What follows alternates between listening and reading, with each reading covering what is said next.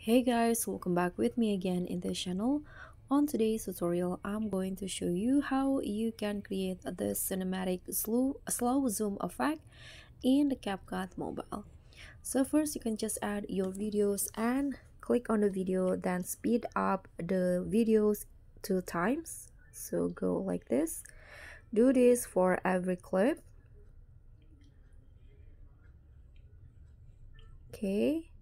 Click on the check icon and now click on the first clip, zoom it in like this, then add a keyframe at the start, then go to the end of the clip, then zoom it out. So it will automatically add a keyframe like this, and just repeat the steps for all of the clips.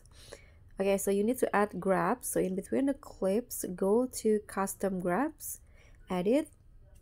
Now add the beat in here, adjust it like this.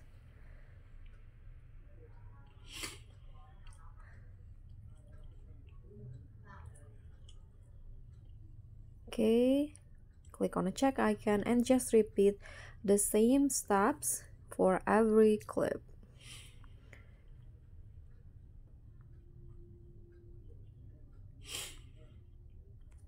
Okay, zoom out, then add grabs,